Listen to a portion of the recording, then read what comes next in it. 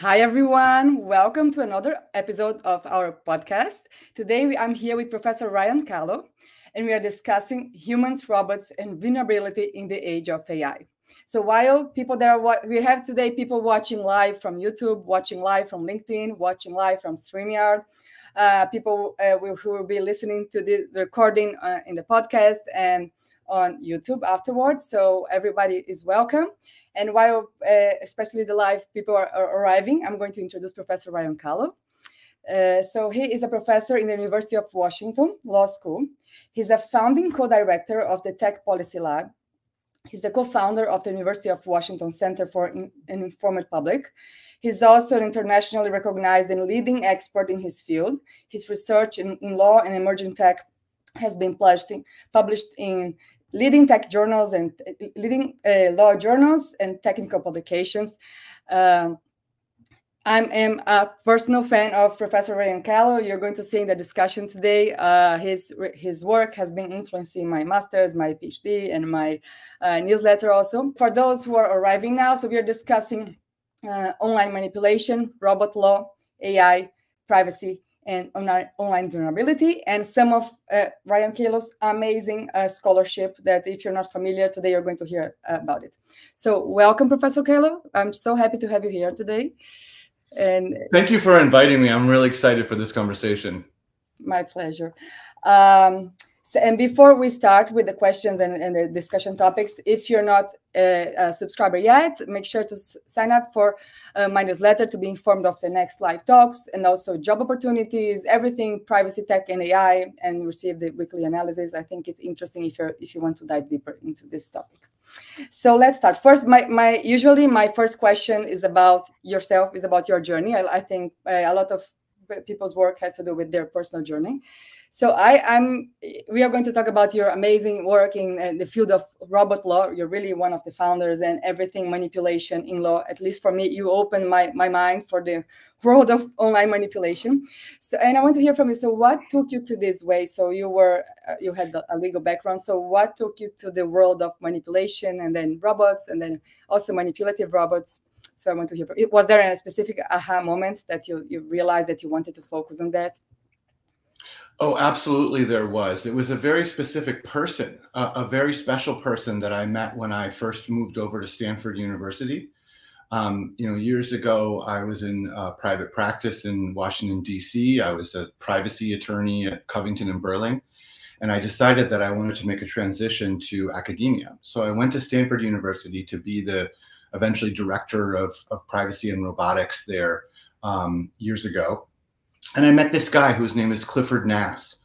And Cliff Nass, who's passed away early, he was only in his 60s, is an absolute legend in human-computer interaction. And along with other colleagues like Byron Reeves, Lee Sprawl, a bunch of other folks, he created this area of study called computers as social actors, or computers as social actors, where he showed that we are hardwired to react to anthropomorphic technology like robots and AI, if it's like a chatbot, as though it really were a person. And study after study, experiment after experiment showed the same tendency. For example, you're more likely to be candid or forthcoming with a AI that is candid and forthcoming about itself.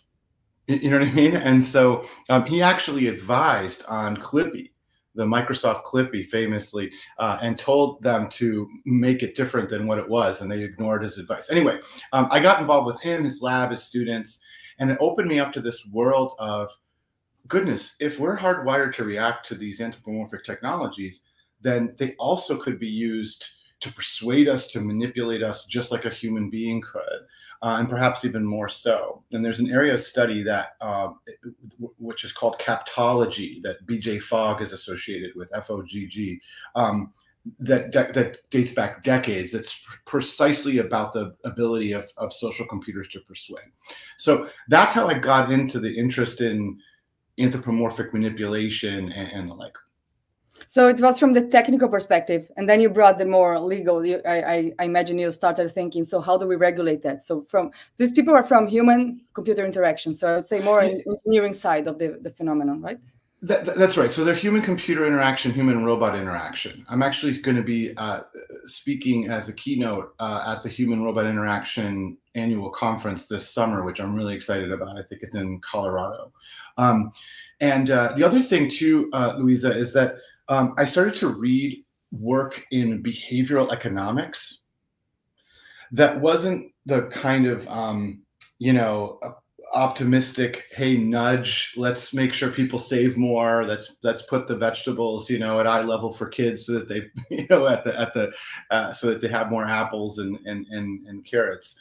But more the darker side of that. And so I read a pair of papers by John Hansen and Doug Kaiser that were about this phenomenon of firms, meaning companies, figuring out what people's cognitive biases are, and then exploiting those cognitive biases in order to extract more social surplus from the interaction, right?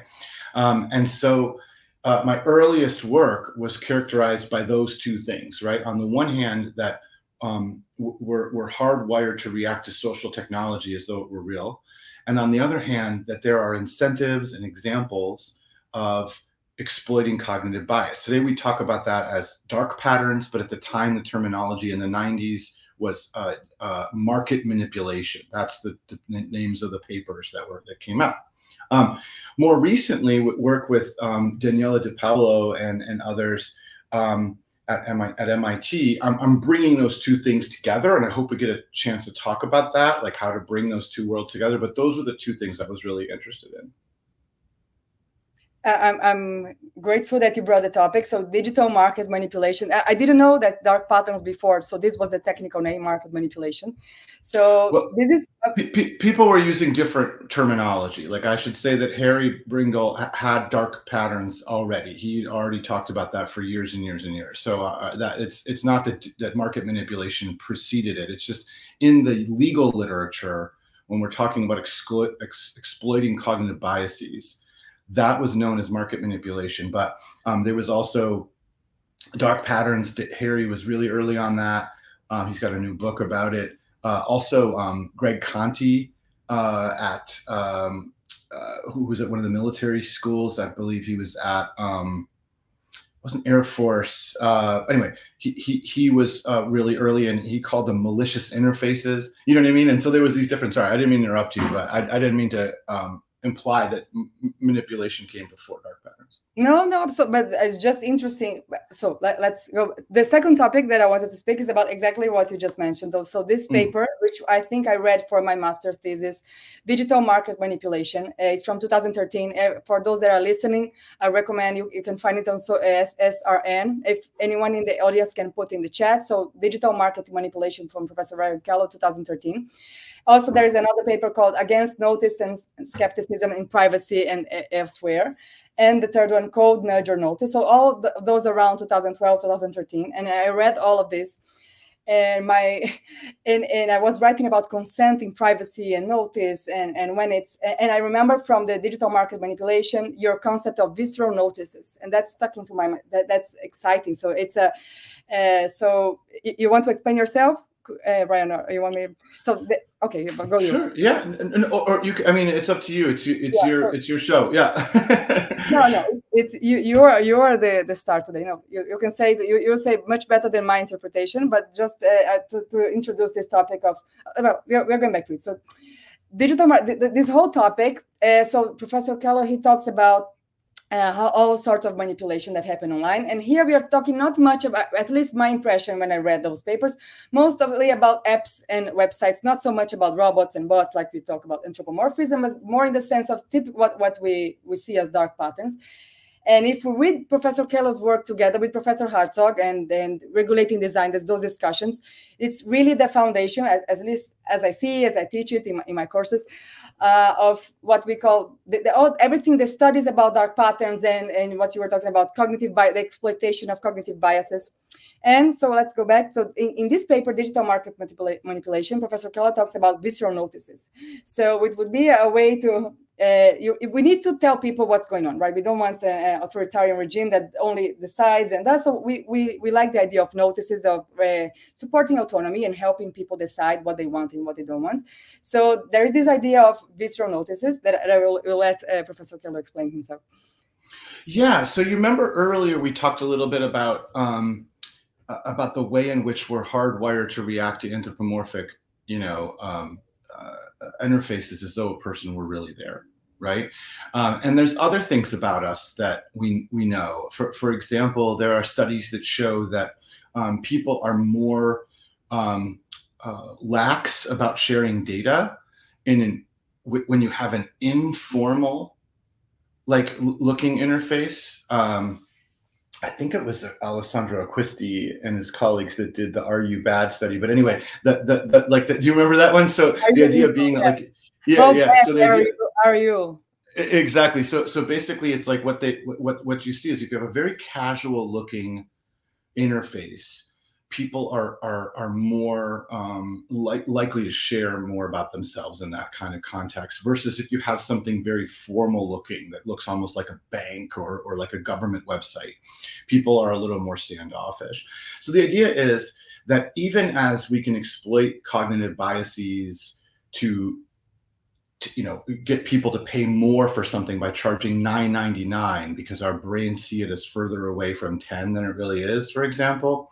And just as we can nudge people to do things like by setting the default to savings, because we know people don't change defaults, so people will save more. My idea was that perhaps rather than having these privacy policies that nobody ever reads and yet you're held to in these terms of service, rather than describe in general terms the practices of data collection and sharing and so on, that you actually convey that information viscerally, right? So the idea would be to have something anthropomorphic, like a face or eyes, that conveyed to you, like someone's going to see this, and it makes you feel that. Or making areas that are sensitive more formal in appearance as opposed to casual, and making casual sensitive interfaces saying they're problematic. Another set of ideas had to do with showing people rather than telling them. So one thing that everybody's had this experience in the United States, you go to a hospital, you go to a doctor, you have to sign some HIPAA form, and it tells you all your rights and everything else, and no one reads them because you're sick or you just want to move on with your day. And so my idea was, rather than signing some silly form, when you go into a medical system, they hand you a tablet, and that tablet has your records. And it depicts for you visually where those records are going and to whom and who's accessing them. So you literally see, what is going on. I remember also related to the concept of visceral notice, at the time I was in conversation with their lawyers in privacy, was the gaming company, I forget the name of the company right now, but they made Privacyville.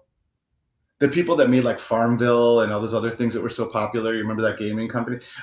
They made Privacyville, where you'd like go from building to building, and that was the kind of example of visceral notice. So the idea was to harness what we know about people's hardwired reactions in order to convey privacy practices in a more salient way. And right now, people like Evan Selinger, the philosopher of technology, with colleagues, they're exploring how to do visceral notice within the context of AR, VR, augmented and virtual reality. There have been studies about the efficacy of visceral notice out of the EU, from the European Commission.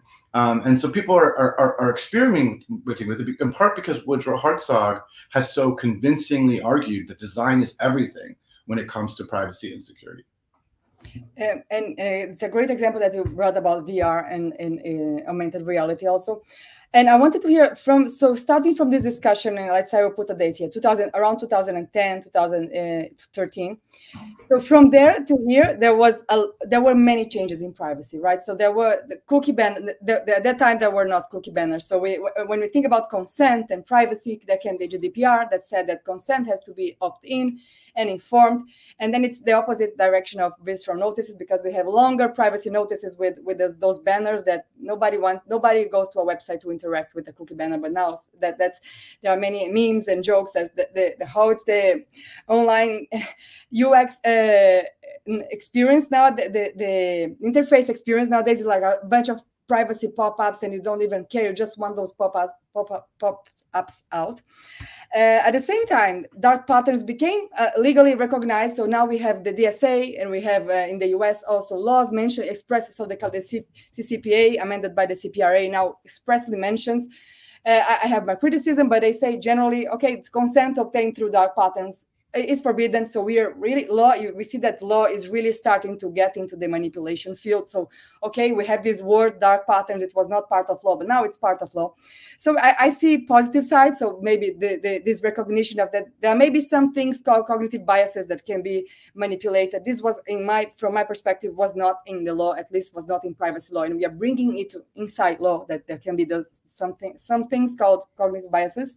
But at the same time, we are still in the cookie banners, and then there are all those tricks that I have a webinar with Professor Cristiana Santos. She shows how cookie banners, sometimes you say I decline, and even though you say I decline, in the background there are the way the code is built, it's still your cookies are still being collected. So we are in the dark patterns in the code level. It looks like your consent was proper and there was the button decline now, but in the background there are cookies being collected, and there needs to be an audit to realize that. So you don't even have the chance to be very paying attention and realize that, because it's in the background. So I want to hear from your perspective, how was this evolution from 2012 pre-GDPR through GDPR and now? Are you optimistic? You think things are evolving in a positive direction, or no? We need the macro changes because this autonomy is being suppressed and something in this sense. So I want to hear your opinion on that. Yeah, I mean, so it's the truth of the matter is that oftentimes academics and to some extent industry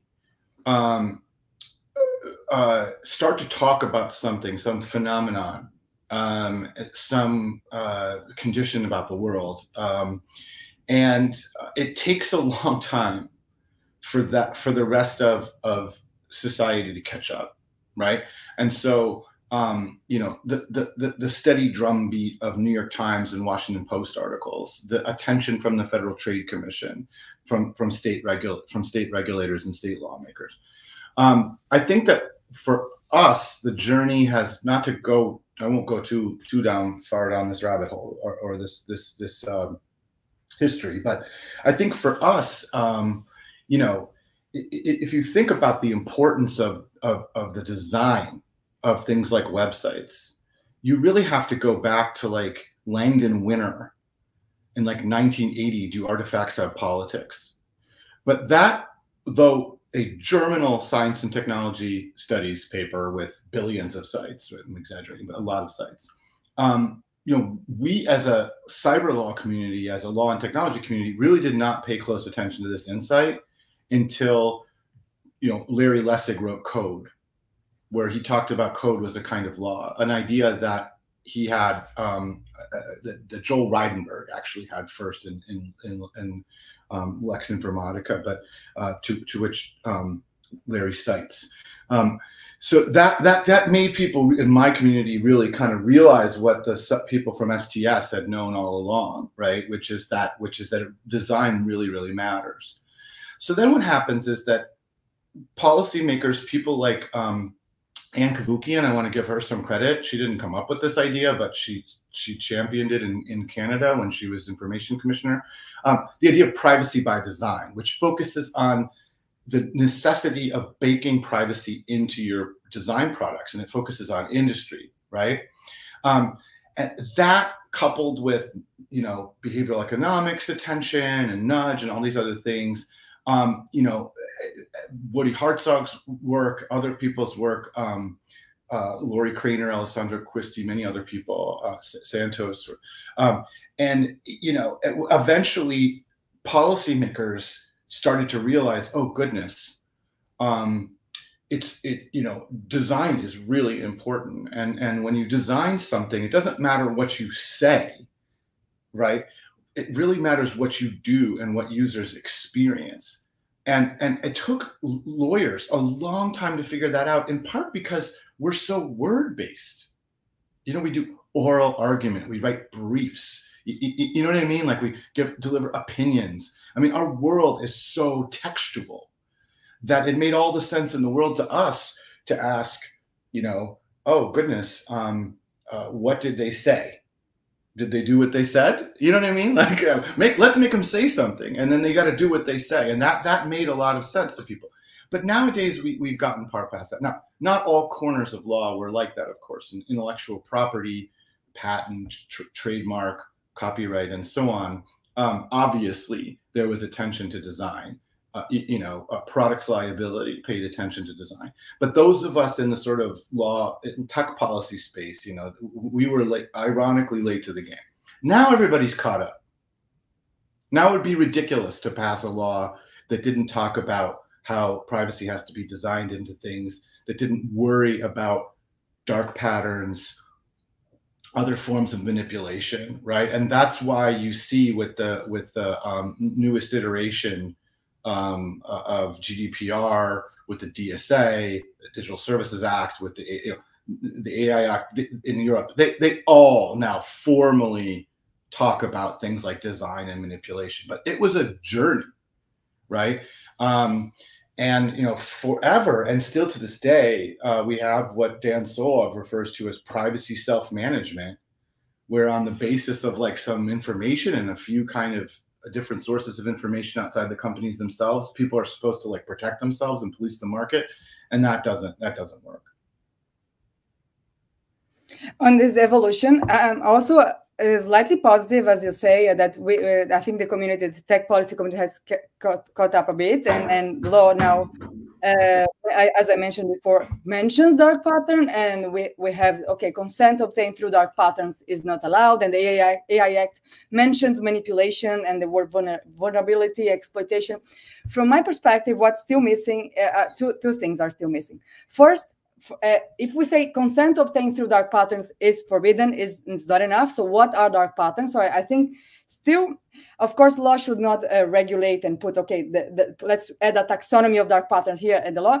But I think designers and people, the technical people, the people that are developing the code, people that are designing interface, they should be more part of the discussion. Sometimes, and I talk a lot with tech people and tech professionals, it's very separate. So there is the legal department and the tech department. And usually, if you want the design made in a way that respects privacy, you call the legal department. So my wish, and I think we should advance in this sense. So those two disciplines, and I'd say the people that are building interfaces, like code, programmers, designers, also marketing, that will decide how the flow will be with the user, and the legal department, there should be more, there should be a sort of merge, and legal people should learn more about design, and in the law faculty, you should hear about cognitive biases. You should hear that the colors, the shapes, the language you use can push people. You're really shaping decision. And we don't, at least I went to law school from 2006, 2010. I didn't hear any of that. I went to law school in Brazil. I don't know if other parts of the world. And at the same time, designers, I talk with a lot of designers. They don't learn about privacy in design school. They don't think that they could really, as you mentioned, Dan Solov, so they could really be implementing privacy through design, even if it's not written in the privacy policy. If the legal team is not really privacy friendly, it doesn't matter. If you build an interface that has that pays attention to consent and to transparency and visual notices, and you build in a way that respects people's rights. But in order to respect people's rights, you need to know what privacy is. What are the fundamental rights connected to privacy? So choice, access. All the stuff that we learn in law school, they should also be aware of that. And they have an immense power. People that are designing tech, they have an immense power in their hands. And I see a lot of this, talking with the two, and I speak with legal teams and design, I see this connection. So I think a good way, and it's not really related to the law in itself, but maybe more of a self-regulation aspect that could be more and more. And I think that this is what sometimes I write about that in a newsletter. And now continue a little bit. Now we are moving to design and robots. So I want to add the robots, and Professor Calo has a very nice cap now with it's from the conference, right? That was We Robot. Yes, exactly. This is the annual conference. Gosh, it's been a dozen years now about robotics law and policy. Mm-hmm.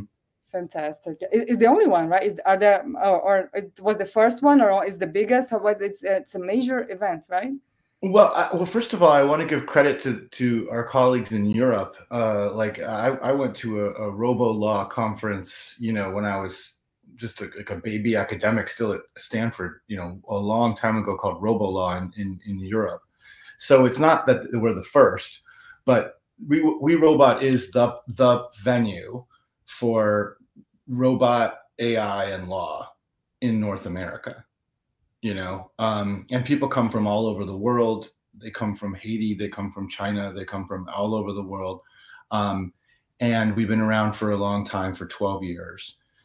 It was founded by myself, Michael Frunken, and Ian Kerr. Ian passed away. He was a brilliant Canadian legal scholar and technologist and philosopher. And now Kate Darling, who runs a ethics institute in Boston and is affiliated with MIT Media Lab, is our third general chair.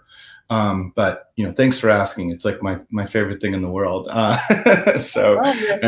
Yeah.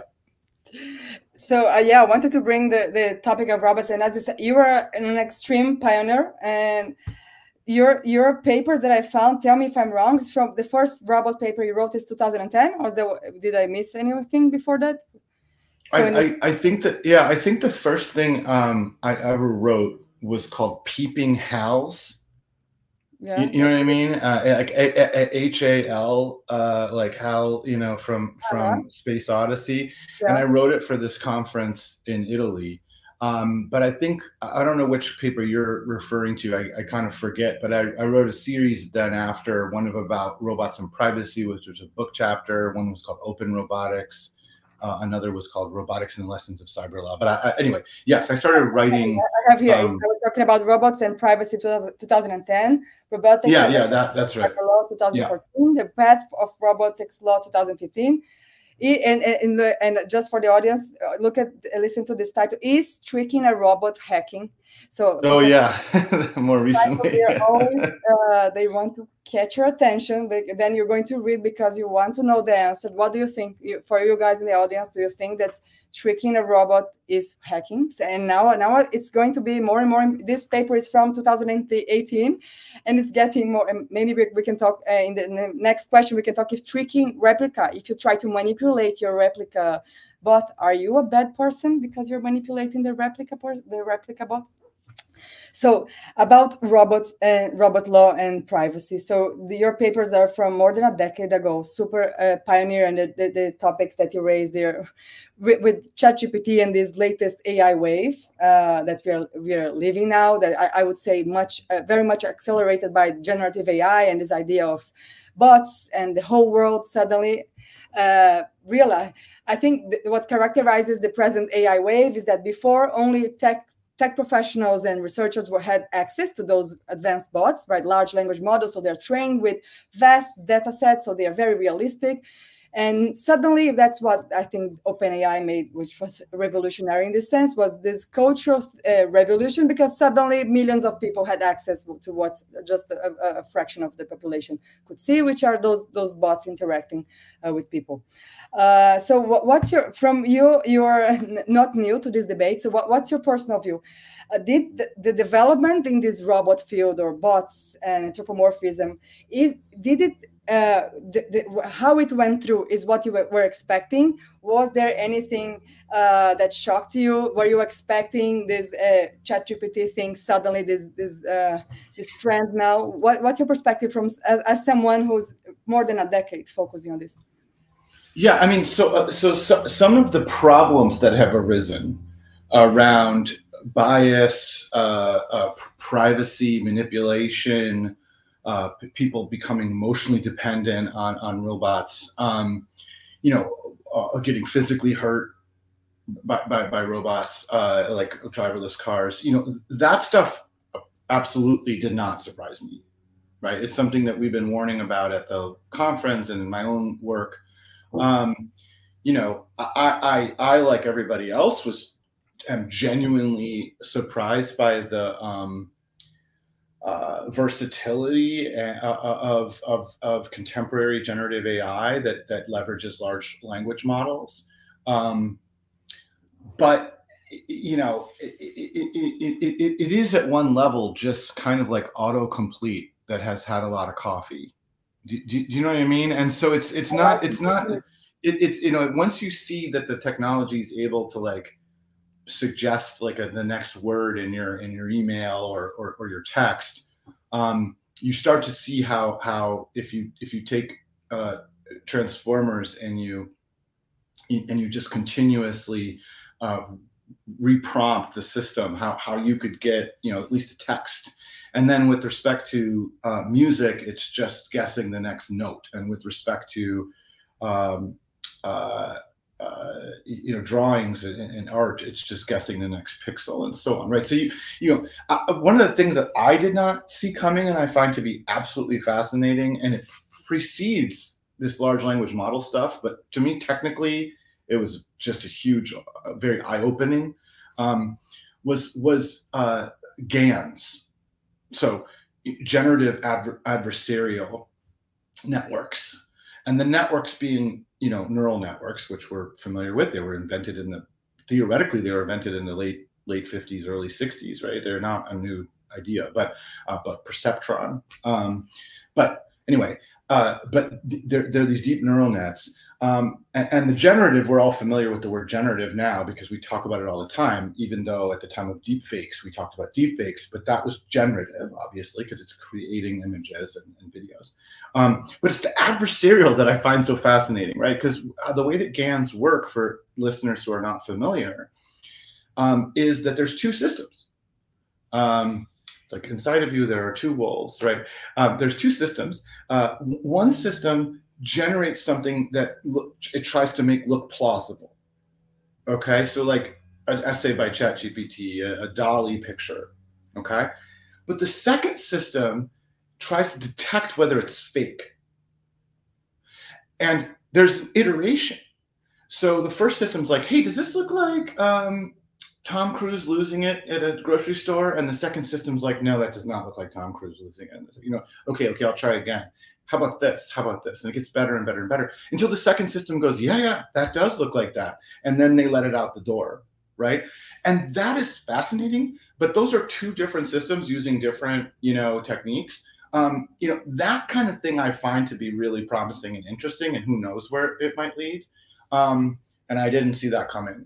And in general, I think the adversarial nature of all of this, where you have, you know, people and systems interacting in ways where they're trying to affect one another, that to me is maybe the most interesting space out there right now. Interesting. And specifically talking about privacy now, I've been following, I was not familiar with OpenAI before. I as like everyone else, most people, I learned about them when ChatGPT came. So I've been following them closely since November last year. And as someone working in privacy, I was paying attention to their privacy strategy. And what I wrote, that I've been noticing in the newsletter, I wrote about it, that they have a privacy by pressure strategy. So, and I built a timeline of the privacy. So when it started in November 2022, there was no option to deactivate, so like anonymous, right? When your conversation is not used to train, but there was no notice that there can be harmful content or manipulation. There was nothing. And it's really basic. We are in 2022, 23. It's privacy by design. It's all there, the GDPR. It's nothing new. They had rounds and rounds of investment, and I imagine infinite money to hire legal people and legal advisors and privacy, and there was nothing. It was really like a college student project with nothing. You know, you just like Zuckerberg back 10 years ago, more than almost 20 years ago. And it really impressed me how after so many rounds of invest, nobody raised the hand. Maybe we should think of anonymous option or notices and letting people know that it can be manipulative. So it's really short. Why that? So, and there's a timeline. So the first was the Italians. They said, no, I think it was, yeah, the Italians said, okay, we are banning ChatGPT. And then they came with a pop-up, and the really basic pop-up, interesting and like first level of notice. And then came the Germans. So Northern Germany authorities said we want to explanation. And then they came with the anonymous option. So I don't want my conversation being used. So everything really, and it sounded to me like really, so it sounds like privacy by pressure. And although we are in 2022, and I had this, and I wrote a thread that went viral on Twitter about that. After, I think, the first generation of big tech billionaires, so from Mark Zuckerberg and Snap and other, they were really move fast and break things. Everything starts in the garage, just throw them out.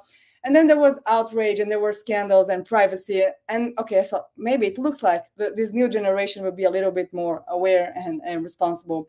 And they're playing now with AI, which can amplify whatever we have already with social media. AI can make it automatic and self-replicating. So they should really behave more responsibly. And I was wrong, at least from a privacy perspective.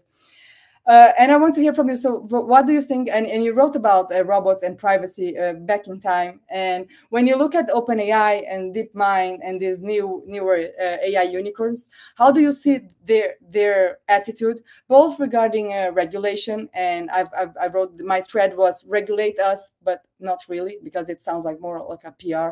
So also, so I want to hear from you, both from a regulatory perspective, seemingly they wish to be regulated, but they're lobbying in the backstage. So this, and also privacy. So as this is what I've been describing of no privacy by design, and let's people complain first, and then we do if we are pressured to do so. So how's your perspective on this that is happening? Well, first of all, Luiza, I really like your theory, okay, of privacy by pressure. I think it's elegant, and I also love that you have the receipts. You know, you're not just. I have a newsletter article with the timeline. I just mean that, like, you have the receipts in terms of, hey, they had nothing, and then the Garante does this, and they have something, and then the German authority and so on.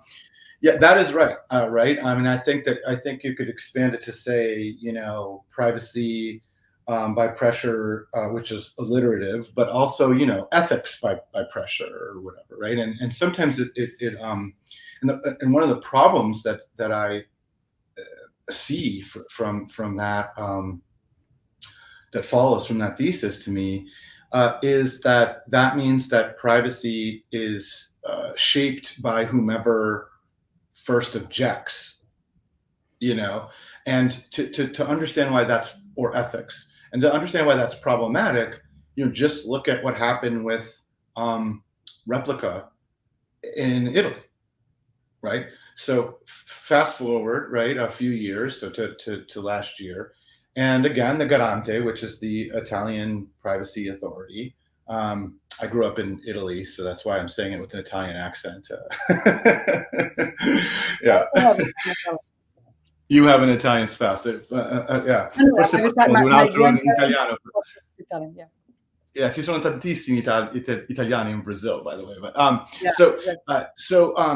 so in any event, the Garante comes forward and says to Replica, hey, we're really worried about the fact that you have this erotic chat function, you know, because we think it's just, you know, we think it's just immoral, and maybe kids will get a hold of it, right? So they do talk about privacy. They say, oh, you're getting information from people, and especially kids, but also you have this terrible erotic chat function.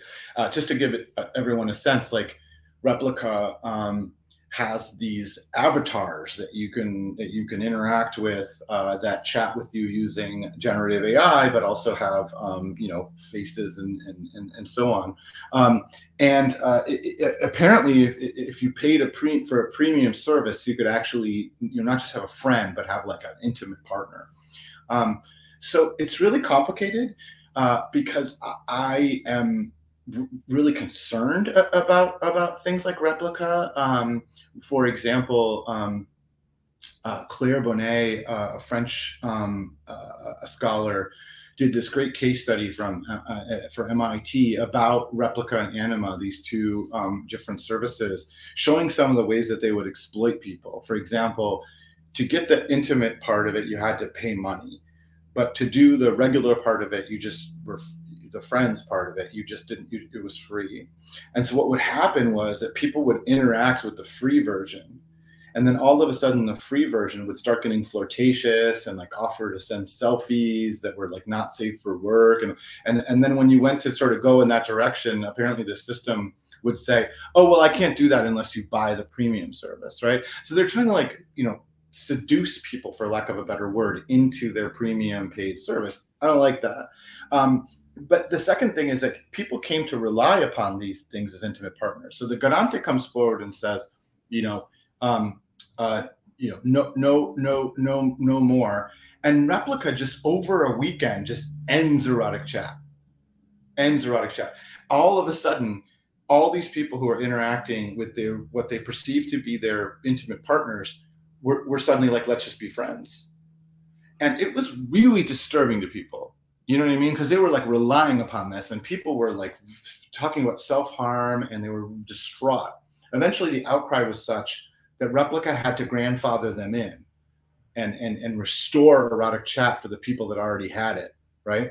But how this fits in your elegant theory is to say, it just happens to be in both instances. It was the garante that raised its hand saying, hey, we're concerned about this. And lo and behold, the big tech company responds to it. In the Replica's case, the little tech company responds to and so it becomes kind of a race to the ethics or a race to privacy, and it just becomes very idiosyncratic rather than what we would hope, which is that our society would be planful.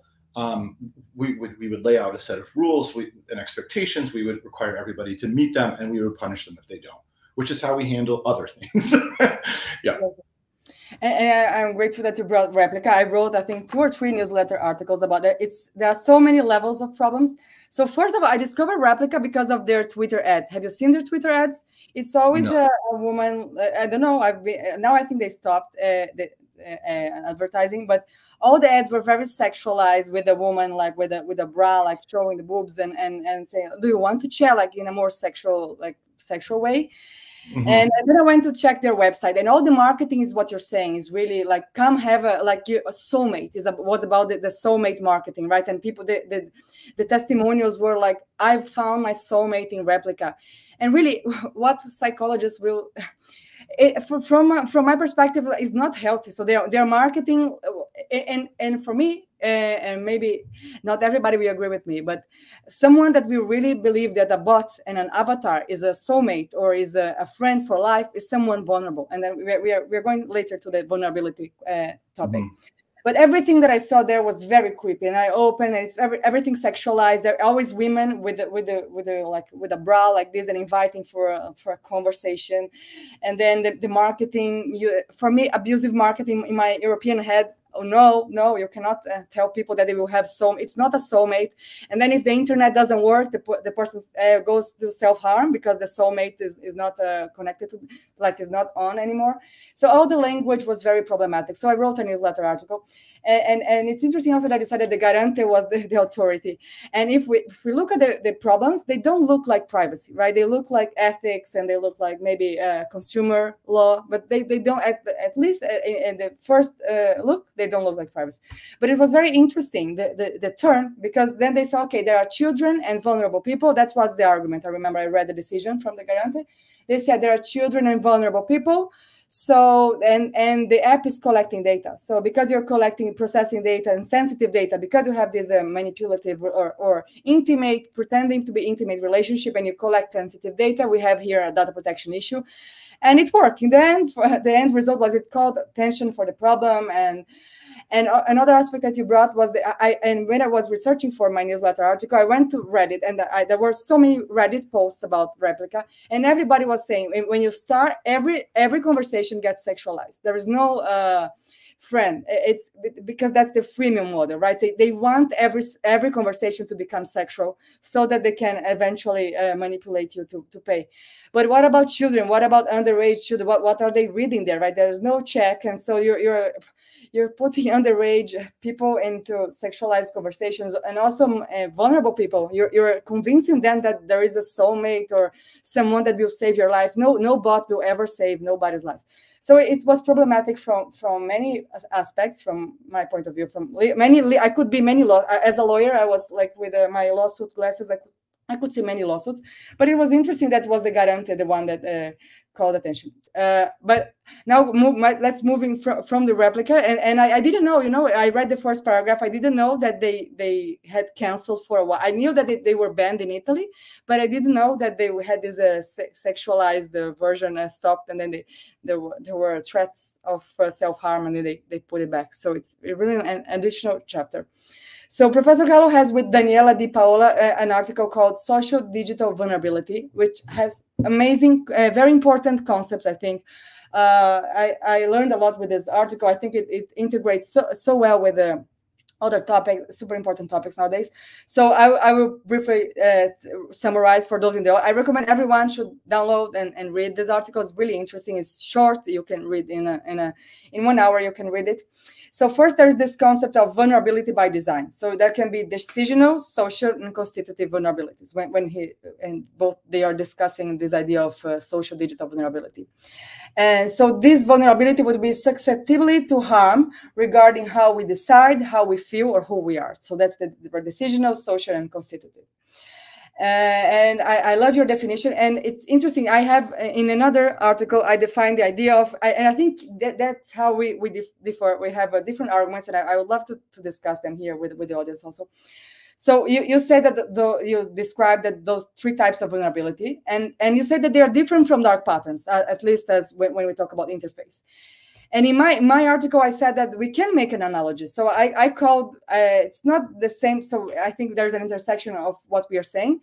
I've defined dark patterns in AI, and there are two types of dark patterns in AI. There are deep fakes, which are applications that try to convince the person that some media is true when it's not. And there are anthropomorphism. So applications that try to convince the user that there is a person behind when there isn't. So those would be, and I call them, why are they dark patterns in AI? Because they cause autonomy harm. In some way or another, and there is a spectrum in which they can act, they will impact the autonomy. And I love to see in your definition, you make these three different ways, right? So it can affect decision, how the social aspects, so how we feel or how we are. So I want to, if you want to explain, so for the audience, you want to explain a bit more about the social digital vulnerability. And before I continue, and we were going to dive deeper, very much deeper. So if you want to explain a little bit to the audience, anything to complement from what I said. No, I mean that's it. I mean, so basically this work which Daniella is a social roboticist at the famed MIT Media Lab and works with Cynthia Brazil and that team, and she does studies about the impact of anthropomorphism, particularly on children, and is very interested now in concepts of vulnerability and how they interact. And she's the lead author on the paper as well, I should be clear. So our argument is just basically bringing together, different threads. Like, so in my view, dark patterns are a form of socio-digital vulnerability, right? So is digital market manipulation, where you use what you know about a person to change the interface in order to exploit their cognitive biases, even surface new cognitive biases that are not well studied and maybe idiosyncratic to the person. And trying to trick people into believing that something is real when it isn't is problematic, but so of course is exploiting people's hardwired reaction. Like, that is to say, just because you know something isn't real doesn't mean you don't form attachments to it, like we talked about with replica. So we're basically just taking a bunch of different phenomena that all involve technology and mediation, doing things through technology, and the prospect of people being rendered vulnerable or taken advantage of. And so we used that taxonomy of the three ways in which autonomy is compromised just to kind of build out the theory. So I think you stated it well, and I'm happy to talk about it more. And I apologize for a little bit of sound in the background. I'm going to keep myself muted when I'm not talking. Thanks. No, it's fine. For at least, I don't know, the audience, for me, it's silence. Yeah. Good. So, and in this paper with Daniella, you mentioned like one possible way to deal with those vulnerabilities are power rules. And I love that concept. It was new for me. So one example was so that you give some possible ways that we could implement power rules. And one example is labeling, right? So where social agents, when you have social agents, you do some time of transparency notice to make sure that. And I want to and when I was reading that, I reminded of another newsletter article that I wrote, and I want to bring to you and to hear your view. So about labeling, so there is a company, you probably know them, Character AI. Have you heard about them? So it's one of the most popular in this idea, and they are, in my view, they are bringing this idea of playing with bots. So it's I think it's the most downloaded app in this field of bots, but I see it's playful and funny. So I hope you can open, anyone in the audience can open it, character.ai, and you can like choose. They have a list of characters, so you just choose. You can talk with Elon Musk. You can talk with some anime, whatever characters I think people can create their own character, different types of characters. And when I was trying it, I really felt like 1996, you know, when we first had chats, online chats. I felt like when I was a teenager and the first time I went online, there was a chat. I really felt, I feel like the teenagers now, they are feeling what I felt in 1996. Like first time you have an online chat and we are anonymous and you say to people, hey, do you want to talk?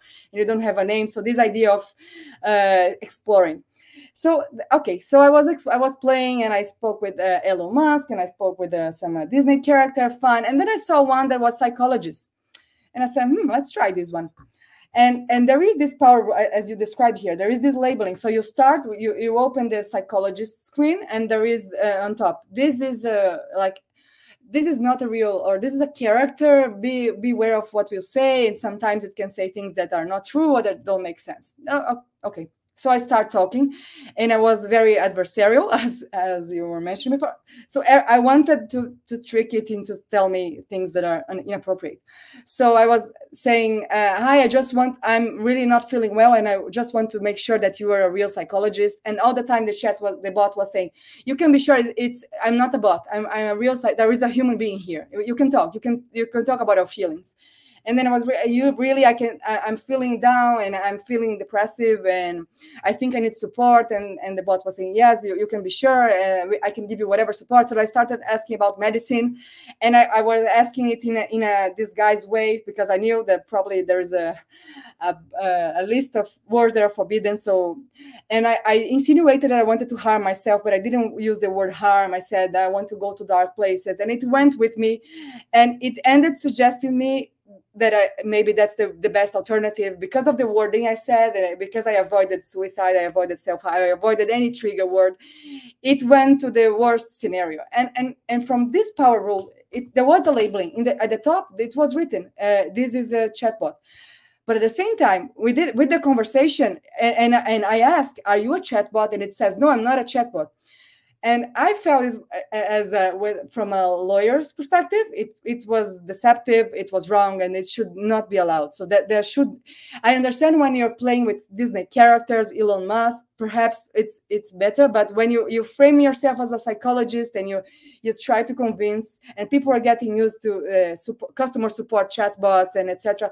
So we are in a transition phase in the internet era, and that type of application. While I was interacting, and I imagine, what if I'm a teenager or a child? Would I be have the same rationality as I'm having as a lawyer or someone studying? So I felt really manipulative, and when I posted, I discussed it, and some people said like what you mentioned, like no, but there was the label at the top, so you cannot complain. What do you want? You want them not to exist? So this is an open question. Don't have a final answer. And I like to experiment, and I like to be adversarial and to imagine I'm a child or I'm a teenager. And I felt like instinct, I don't have a legal answer to that, but it was wrong, and it's deceptive, and it's not enough, the labeling. So I want to hear from you.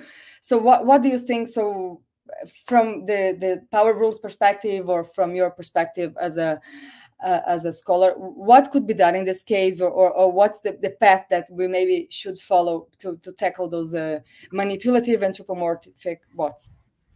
Yeah, so a couple things. I mean, so first of all, the concept of power rules versus harm rules is developed by Sam Bray. Sam is at Notre Dame now, I believe. He was at UCLA when he wrote this. No, he was a fellow at Stanford when he wrote this, actually. And it's always stuck with me. And it's the idea that, you know, a lot of laws say, don't do this harmful thing or you're going to get in trouble, right? Whereas power rules try to affect the power, either elevating the power of the vulnerable or lowering the power of the powerful, right? So antitrust, for example. You know, another example would be that if you have employees that are public facing after 11 p.m., then you have to protect them with bulletproof glass. Like, these are the kinds of examples. And so given the exploitation that can happen online, you know, the idea is that maybe there are ways to empower users or to encumber corporations so that the dynamics are not. But I don't think we even need to go there to talk about your example, Luiza. I mean, I teach torts, okay? And, you know, there are cases that suggest that even if you have a warning, right, if you represent the alternative, you're going to be held to that. Do you see what I mean? For example, if you have a spokesperson for Q-tip that says, this is the best thing for getting wax out of your ears, the fact that the actual box has a label that says don't use in your ears is irrelevant. It's still going to be an express warranty. It's still going to be representation by the company. There's another great example, even the name of the product. Like, there's an example called Safety Clean, where technically speaking, it says it in, like, on the bottle, it says, don't use this indoors without ventilation, but it's called Safety Clean. So when people got hurt with the product, the courts were like, what are you talking about, right? And so I feel like a warning label up above saying this is not a bot, you know what I mean? Or this is not a person, this is a bot. It doesn't matter, right? It's contravened by the system itself. Now, we can talk about what I discuss in my work on AI and liability is I talk about this phenomenon of emergent behavior, where the system, it's not as though the people at Character AI want the system to be insisting that it's real or whatever. This is not like Replica where they're trying to channel you into they don't want to cause self-harm. Do you know what I mean? This is just emergent behavior. So you can ask questions about whether it was but it doesn't matter, because even innocent misrepresentation can be the basis of, for example, an express warranty claim in products liability. Now, products liability historically has had to involve physical harm to yourself or your property, right? And so I think one of the major issues we face with AI is that law treats things differently when it's bits instead of bones, or when it's emotions instead of physical harm. But if a person were to hurt themselves because of an interaction with one of these systems that was posing as a psychologist, I wonder about the issues. I mean, I do understand, and I also wonder about the possibility of practicing without a license. You know what I mean, and so on and so on. So yeah, I'm very concerned about these things, and I'm not sure that the law will shield these folks from liability, or that it should. Yeah, and I think also, at least as things are going now, and the EU and the US will probably regulate very differently. Probably the US will go more through the tort side. Okay, let's wait for someone to get harmed, and then we think about the lawsuit, and the EU would say this is a high unfair deception. Oh, sorry. No, say. In the U.S. also, unfair and deceptive practice under Section 5. Like a lot of this has to do with how willing the Federal Trade Commission is to identify these practices as problematic, right?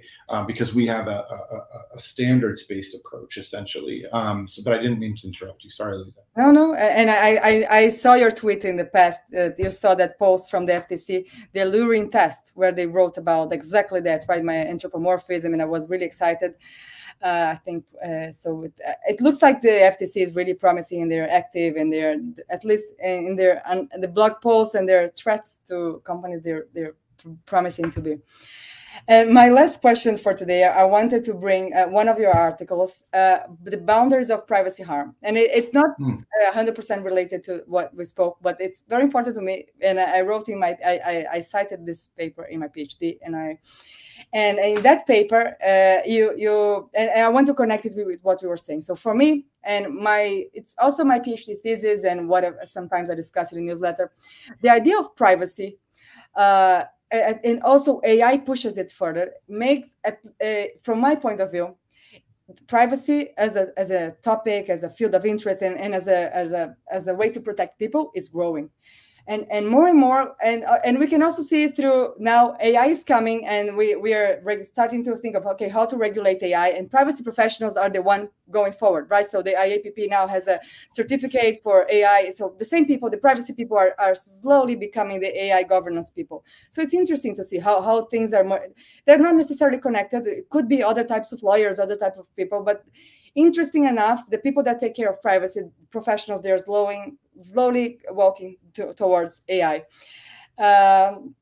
So, and how do I see this connection? And something that, so in this article, and at some point you say that privacy should have boundaries, and not everything, we should be very careful with what we say that is a privacy issue, and other things are not privacy issue. And of course, you wrote it in 2012. That's why I wanted to hear from your opinion now. So recently, and when I had Dan Solov here in the podcast, and we spoke about his papers, Autonomy Harm. And so he wrote with Professor Citron, and they wrote this paper about the idea of autonomy harm as a form of privacy harm. And I love that. And I see this happening when I think about dark patterns, cognitive biases, and when you think about anthropomorphic chatbots, manipulating people to share more data, and there is the autonomy aspect of you're not knowing what's happening. So I see this very clear expansion from a conceptual perspective, and also from a professional perspective, privacy people walking, like talking about the DSA and the AI Act, and it's not necessarily privacy. So I see privacy expanding, and in this paper from 2012, you said that no, we should be careful with this expansion. So I really want to hear your opinion. First, do you have the same opinion from this article? So you think we should be careful with the boundaries, and also to think what do you think that privacy because of the DSA, because of AI governance and AI Act, and this professional stuff that is happening also, do you see an expansion? Or it's not about the universe, the question, we can also talk about the universe expansion or retraction, but talk about privacy. What do you see, expansion, or we should be careful with the boundaries, and privacy should be privacy law and not anything else? Yeah, no, I mean, I recently doubled down on my thesis. I wrote a paper, it's coming out in Columbia Law Review, that's distinguishing privacy harm with Maria Angel, who is my PhD candidate, and rising star in privacy law, in my opinion. And, we doubled down on this idea that, the big tent approach has had some downsides, and originally Dan conceived of this idea that we should give up on defining privacy, and instead we should just talk about privacy problems, and we should just, anything could be a privacy problem so long as it's talked about that way. And so the basic rule was a rule of social recognition, meaning if the right people and institutions said something was a privacy harm, it was a privacy harm. And that was great from the perspective of opening up the field and stopping some of the navel gazing and, and the obsession over what exactly is privacy. But we've come to a point where it is not at all clear what a privacy expert is expert in.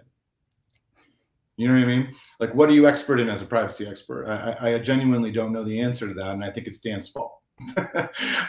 You know, because at the end of the day, like, you know, when the Federal Trade Commission comes out and says, hey, if your algorithms are hiring algorithms are biased against people of color, then, you know, we're going to be taking a look at that. Right? Is that a privacy issue? Is it only partly a privacy issue? What's the real value at stake there? Is it the absence from control through information, or is it, you know, discrimination, right?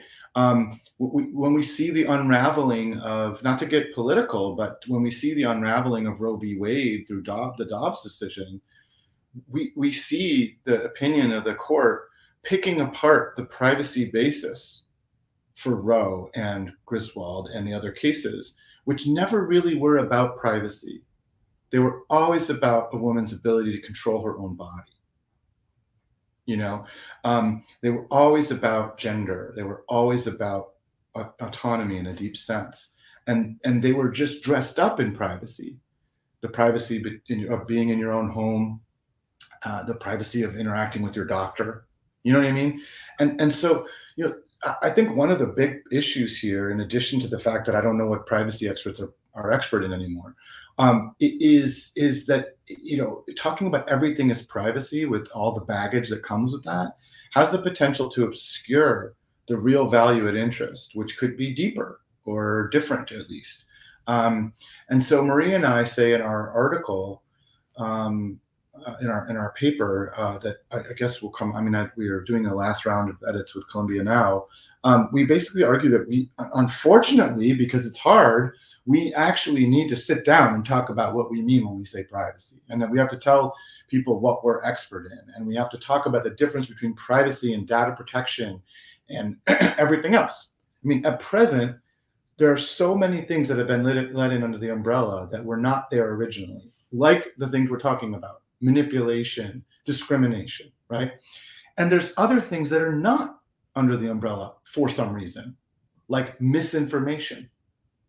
Not a privacy issue. Why is bias, like racial and gender bias, a privacy issue? Why is manipulating people a privacy issue, like dark patterns, but not misinformation? You see what I mean? And so it's just it's become unwieldy, and it's time to concentrate. So I not only do I still agree with what I said then, but I literally doubled down on it with my colleague, my student Maria. Again, she's the lead author and did so much of the hard work and theoretical and otherwise for that paper. But I do encourage people to read that paper, but also Maria's. It's distinguishing privacy harm. I think it's on SSRN. I can't because I'm on this live thing. I can't look it up right this second. But you know, it should be on SSRN. Yeah. Professor. Okay, I will read this one, and great. I'm curious to see, and perhaps the what is private, when the Guarantee or any other EU data protection authority starts talking about it, then it's privacy or the FTC. So maybe that's where the path that we are going. We wait for apparently, right? I mean, and that's the problem. It's like when the rule is a rule of social recognition, right? That the right institutions and people recognize it. Well, who is that? Who gets to be part of that decision process, right? I mean, it took a lot of effort, you know, particularly it took a lot of effort by racialized minorities in the academy to foreground issues like bias, you know, and discrimination in these conversations, because they were not initially recognized as the kind of entity or person who gets to say what privacy is. Right, that was a process. Despite the fact that Batya Friedman and Helen Nissenbaum wrote Bias in Computer Systems in 1996. Right? I mean, 1996. And yet that wasn't part of the privacy conversation until like a few years ago. It's just not a good way to have a field. You know, imagine if like animal law was just anything people talked about as animals. You know what I mean? Like I just... Like animal law could include Animal the Muppet. Yeah. You know what I mean? But because people talk about it, they could talk about some particular a pro wrestler who they say is an animal. I mean, it's just goofy. You know what I mean? Like we need to be able to talk about like what is privacy. And what I say in my Boundaries of Privacy Harm paper, I still believe now. It has to do with the fact that you are observing people in groups, right? And leveraging what you observe in ways that are harmful to them. It has to involve that, right? And if it doesn't involve that, this combination of observation and power, then I literally don't know what we might be talking about, right? So, yeah. I have to run in a moment because I have to get to campus. But thank you so much. I will take a look at this paper and we'll write about that on social soon. So thank you so much, Professor Calo, for being here today. I think the audience will benefit. For those that are watching live and those that are watching the recording or listening to the recording, I think it's super important and helpful to understand what's going on. And I want you to let what your last minute, if you want to invite people to follow you, to sign up, to donate, to visit something, what's your last message to the audience that is watching us? Oh, no, just that, you know, I love public and audience participation, and we didn't get a chance to do that. So if you all have questions, you can just, you know, at our CALO on Twitter or Blue Sky, and or LinkedIn. If you have questions that come out of this, and I'll do my best to visit those spaces and try to get them answered for you. But I just really appreciate the opportunity, and thank you for engaging with my work, Luiza, for all these years, and for your excellent contribution to this space as well. It's exciting to watch you contribute so mightily to this space. So thank you so much. Thank you so much. So everyone listening to us, thank you. Make sure to subscribe to luizasnewsletter.com to be informed of the next live talks and job opportunities and everything privacy, tech, and AI. So thank you, everyone. Bye-bye. See you soon.